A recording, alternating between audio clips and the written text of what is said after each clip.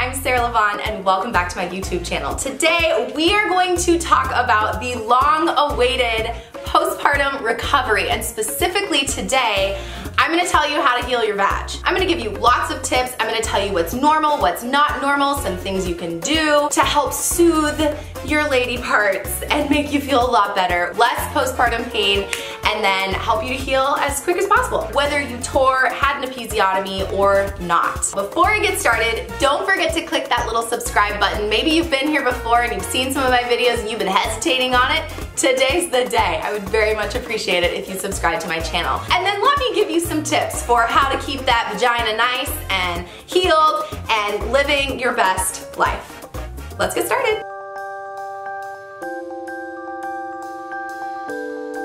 This fun little vagina info. Vagina. It's Vagina Day! Postpartum recovery is probably the #1 concern that women have, other than like the actual labor and birth and concerns of the pain and discomfort and coping and all of that. And so you guys have been asking all over the place, whether it be on Instagram or here on the comments, for a video on postpartum recovery, and that is a massive topic, so I'm going to be splitting it into multiple videos, and today we're going to talk just strictly about your vagina. So there are different levels of tears. There's also an episiotomy where your provider may cut the tissue between the bottom of the vagina hole and the rectum, and then there's women that don't have any tears at all, and so I will speak to all of those types of women. I just want to mention very quickly that there is a difference between a 1st and a 2nd degree tear and a 3rd and a 4th degree tear. Particularly the 4th is another level of pain and discomfort. So mostly this is going to be for the women who didn't tear, who have that 1st or 2nd degree tear, which is very common, or they have the episiotomy. And then I'm going to mention the 3rd and 4th degrees, but those I'll just say right now that you're definitely going to want to follow up with your provider about the recovery and making sure that everything's healing nicely down there. Also seeing a pelvic floor therapist, which I'm getting to. The first thing when you think about going into your postpartum period, which postpartum is just the first era after birth, once you've delivered the placenta and the baby, is something that you've heard me say before that's going to carry you through labor and birth, but also into postpartum, and that is listening to your body, guys. It is so important that you are listening to your sensations. If you're feeling like you're doing too much, you're doing too much. If you feel like you need to rest, you need to rest. The postpartum period is actually a really cool time for you, if you haven't done it already, which I do encourage you to get really in tune with your body during pregnancy, and that pregnancy usually is a prompt to help you to do that. But now's the time to really go inside of you, recognizing that you are needing to be healthy so that you can provide for your infant. And so if you're tired, sleep. You're gonna really wanna slow everything down. There's a book that I have been reading again recently that I really love called The 4th Trimester by Kimberly Johnson. And she really encourages you guys to consider rest. And particularly in North America, we just go, go, go, go, go. And what your body needs in the postpartum period is to slow everything down and just nurture your baby, nurture your body and your soul with the right foods, and the right amount of activity and support and touch, all of that. So she really gets into that. If that's a good book, I'll link that on my Amazon list for my book recommendations. Everything's gonna be in the description box for you. Resting to recover, guys, that you are not up exercising right away. I know that you may be anticipating getting back to your regular routine. That is not the time frame right now. Your body needs a moment to recover. It just went through a very stressful process. So rest, but then also not being totally sedentary where you're just laying in a bed, not moving for 24/7. You wanna get up, you wanna move around, and usually the recommendation for activity after a vaginal birth is take the first week, slow down, and walk around the house, walk to the bathroom, pace, get up, do what feels right. That's key, is listening to your body. But after about a week or so, depending on how you're feeling, if you're feeling good, go on that light walk. You can resume kind of your normal activity. That doesn't mean exercise though. That just means normal activity. Get outside. Outside and being in nature is so important for the soul and for recovery just kind of in general. That's gonna be really important for you, okay? So resting and also getting up and moving, usually around the 7 to 12 day mark, however you're feeling. Backtrack. So in the hospital setting, you are gonna wanna have really comfy clothes. I I see women bring their yoga pants to the hospital for delivery. Leave your yoga pants at home. You're wearing loose fitting clothing. Those little nightgowns, like little nursing nightgowns, are really nice. Big comfy sweatpants. You want to be able to have easy access for the nurses to check your belly and look at your bleeding. And then you also want clothes and underwear, which I'll talk about that in a second, that if they get soiled, meaning if you bleed through them, because you're going to bleed like a heavy period, that it's okay if they get blood on them. So not like your best nightgown or your white everything, that you want to wear darker colors just in case they get blood on them, or stuff that you don't really care. So loose fitting clothing is really comfortable for the postpartum period. Now, as far as bleeding goes, you will bleed like a heavy period, and the bleeding should always be more to less, not less to more. Now, if you've been laying around for that 7 days when you get home, and then all of a sudden you stand up and maybe you're a little more active that day, that sometimes does increase your bleeding a little bit. But usually my rule of thumb, and your provider may have a different rule of thumb, and remember, they always trump what I have to say, but you may pass some little clots, like little globby, bloody stuff out of you, and that is normal. But if the clot is bigger than a golf ball size, like a solid golf ball, that's gonna be a reason to either, if you're in the hospital, call your nurse, have them look at it, or if you're at home, just give a phone call to your OB or your midwife. They are going to give you the most massive pad you've ever seen in your life, okay? So, and I was looking for one today and I don't happen to have one at home. The most biggest pad ever, and then these like mesh panties that are one size fit all panties that are so nice. Take all of the ones in your room home with you because you're really gonna like them later. You're gonna put the big pad on. It looks like a big pad. Maybe you haven't used a pad in forever and now's your time. You're going back to your adolescence. The rule of thumb for bleeding is you're not filling one of like, they're like diapers, guys. These huge pads in an hour or less. If you are just like kind of pouring out blood and it's just you're filling pad after pad after pad, that's too much bleeding. Bleeding is one of the #1 complications that can happen postpartum, so we just want to be paying attention to that. Now, as the days go on, you can expect to bleed less and less and less, kind of like a period, but you're gonna have some sort of abnormal meaning like bleeding for the next 2 weeks, probably a week and a half, for like a period, and then you're gonna have pinkish discharge, and then it's gonna turn yellowish over the next about 6 weeks. Nothing in the vagina for sure that 6 weeks / until your doctor tells you that you're cleared to do that. So healing your vagina is leaving it alone. Put the pad on, pay attention to your bleeding, and then trust that your body knows how to heal. If you tore and they did have to repair you at all, it's safe to assume that those stitches are going to dissolve over time. So you don't need to do anything to them. You do wanna keep the area not soaking wet. So if you're sitting in like a soaking wet pad for a few hours, like your vag is gonna get all pruny down there. Air is also good for it. Oxygen heals. And so to make sure that you're changing out your pads regularly, when you go to the bathroom, they're gonna give you a squirt bottle, and then you're gonna fill that with warm water. Warm is key. Cold sometimes feels good too, but whatever you want. And so then when you pee, because everyone's worried about peeing for the first time, you're just gonna kind of squat over the toilet and then squirt the squirt bottle on your vag to dilute the pee, in case like some people have little tears around their urethra where their pee comes out, and that's gonna burn a lot.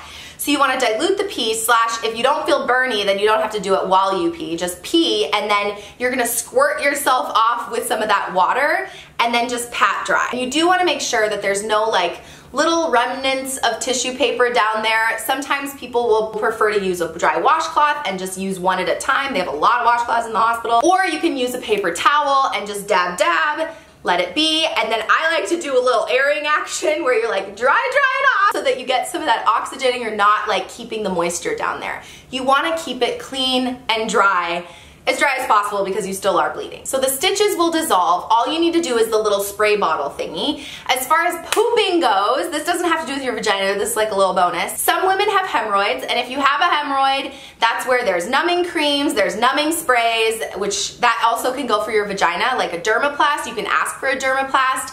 Down there, it is safe to use after birth, and if you're really burny down there, you can spray down the area and that'll numb the area a little bit. The first poop is always very scary for people, so make sure you're taking a stool softener. They'll probably offer you something like Colace in the hospital. That's just over the counter. It's not a laxative. It's just a softener to like pull water into your bowel so your stool is a lot softer versus rock solid. Particularly if you're taking narcotics, like if you're taking more than what they give you postpartum, which is a Motrin, I'm getting to that, then you're gonna want to for sure be taking a stool softener, because narcotics, the higher level of medications, are gonna make you constipated, and that can be worse than healing your vag. And then you don't wanna strain too too much, just kind of let it come out. You want to wipe off really well. You can use washcloths if needed, or you can use that spray bottle on your butt as well. And then there's also some like hemorrhoid creams that they can give you postpartum. The other thing for soothing your vagina, now this goes for not really when you're going to the bathroom, but there's lots of different schools of thought. Cold is usually very soothing. A lot of times if you push for a long time, your labia,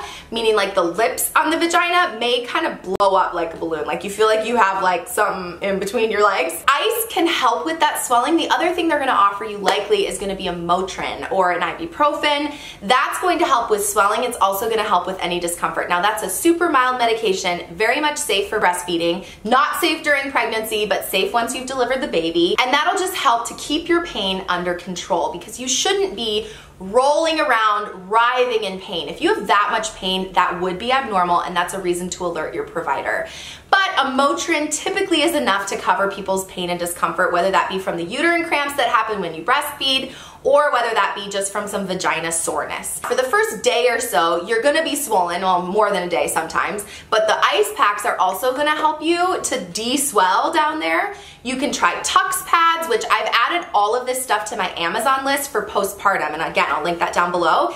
But they're like witch hazel pads. They a lot of times have these in the hospital. You can ask for them. Throw that on your vag, put the pad on top, and that can be really soothing and helping you heal your vagina. There is, for going home, once you're like a week or so postpartum, there is a school of thought that recommends vaginal steaming. This is like Eastern Western medicine. This has been done for many, many years. Particularly, I think it originated in Korea, where you would put different herbs in water, well, boiling water, like really hot water, and then you would sit on a stool, or you would sit on something that was not touching your vagina, and then the steam from that like herbal, medicinal kind of steam, they call this a vajacial, like a facial for your vagina, where you steam your vagina, and they said that that like closes everything up inside. Now, my like nurse brain says that like when you're sitting over it, your vagina might be open, but your cervix is closed inside. So it's mostly for your vagina, and really any kind of heat will bring extra circulation, which in theory will help you heal your vagina. You can look into that if you like, just know that it's a thing. The other more like Western version of that would be a sitz bath. A sitz bath, there's like the actual sitz bath, and then there's like the home version of a sitz bath.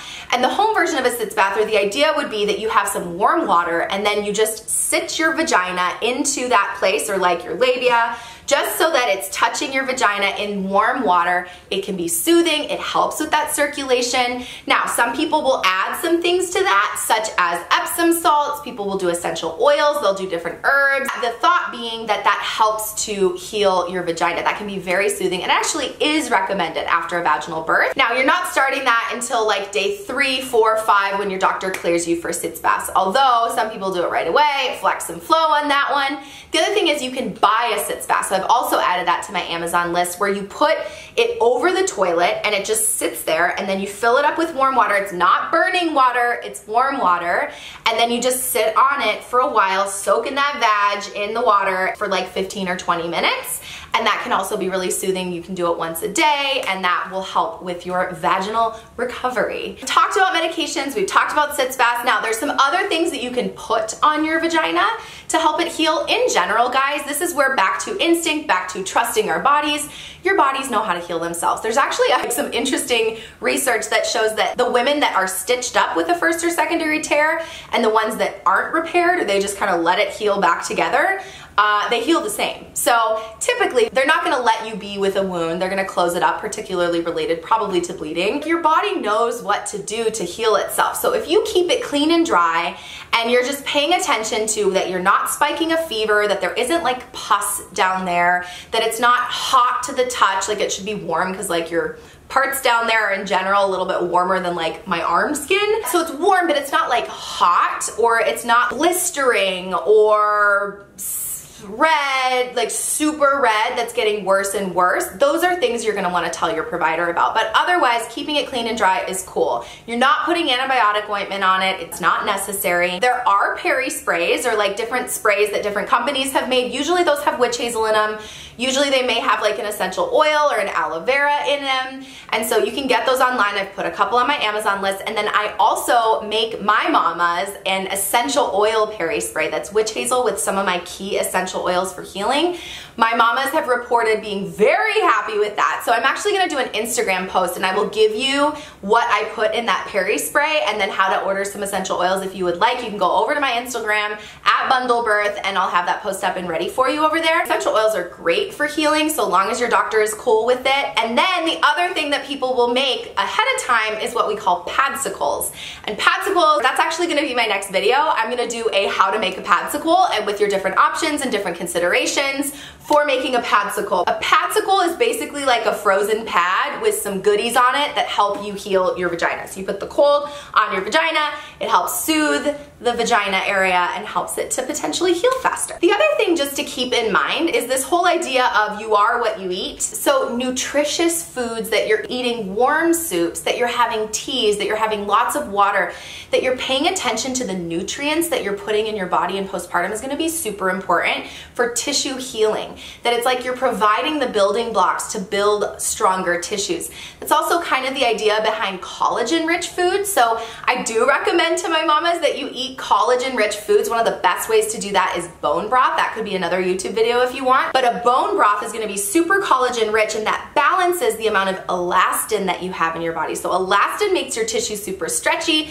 and fluid, and which you can imagine is really good for delivery, but afterwards we need the tissues to build back strong and supported, and that's where the collagen comes in. So a collagen supplement or like collagen-rich foods are gonna be really good for you postpartum, but really just paying attention to your nutrients, that you're continuing to take your prenatal vitamin, and that you're supporting those tissues in regenerating and growing strong and healthy with proper nutrition. And then last but not least, I really do wanna mention, just because I feel like it's under talked about, although it's starting to come back, is the whole pelvic floor thing. At the 6-week mark, if you feel like you're still peeing yourself, or you feel like you still have pain down there, or you try to have sex and sex is super uncomfortable and there's no way. Now mind you, sex is gonna be different the first time you have it. You can heal your vagina back to being normal / even better than before. But if you're having issues, particularly pain with sex, then I want to make known to the world that there are pelvic floor therapists out there. There's sexological body workers, there's other types of specialties that are specific to pelvic floor that help you heal down there and are gonna give you even more specific information about what's going on. Because it's one thing to tear the tissues, but if you tear into the pelvic floor, which is a whole muscle group, video coming, then it potentially could affect other functions down there. So we wanna heal you, not only just the skin, but we wanna heal you from the inside out and make sure that everything is intact and you can really live a normal, full life. So if you're having issues, reach out to your OB, get a referral for a pelvic floor therapist. If you're pregnant now, find somebody now. See them, have them assess you. They can give you tips on whether or not your pelvic floor is too strong or too weak, some exercises that you can do, and then you can go from there so that you have them on board for postpartum. For those of you that did have the 3rd or 4th degree tear, I just wanna make the comment that you do need to be following up with your OB. You definitely need to see that pelvic floor therapist. You're probably gonna have to take it easier than the 1st or 2nd degree tears, okay? The recovery from a 4th degree tear, which tears all the way to the rectum, that is super uncommon, but if it were to happen to you, you're gonna need a team on board to make sure that you're healing correctly, that you can live that full life. So that's probably my biggest tip for you, because each case is gonna be super specific and different for everybody. That was a lot of little things. So I hope that was super helpful to you guys. I hope that answered a ton of your questions. I did throw out a poll on Instagram. You guys sent in so many good questions, and so I will loop back around in an Instagram live over there. I may follow through with a coffee and questions. If you have any questions, throw them in the comment box down below and I can follow up with the coffee and questions. This is a really big topic, and so I tried to condense it and give you some like really tangible things to expect and ways that you can help heal your vag. But ultimately, guys, your vagina knows how to heal itself. Your body was made to have a baby, was made to recover, and your vagina can heal. It can go back to normal. It won't be like this forever. But if you're having issues, talk about them and get your team together so that they can help you to heal your vagina the best it can be. We all want healthy, healed, intact vaginas. If you you have any other comments or questions, any ideas for future videos, if you want to take a childbirth class, I have that over on my website. If you want one-on-one coaching through your pregnancy, I have a whole package for that. If you're in LA, you need a doula, you know the spiel. I am here for you. If you haven't subscribed already, I so appreciate it if you subscribe. Keep coming back, keep engaging. I so appreciate you guys so much. Go heal your vaginas, your vajayjays. And until next time, don't forget to flex and flow, and I will see you very soon. Bye. Let's talk about your vagina today. Wow. Vagina. Oh God, okay. We don't want you to tear into your butthole. Now, okay. Let's talk about your vagina. Your vag, your lady parts. What else do you call them? Vagina. It's hot in this room, always. I'm gonna turn up my air. I always sweat. Your lady bits feel a little better about themselves. To help you have a more soothed, more fast vagina. Not a fast vagina. I got nothing else.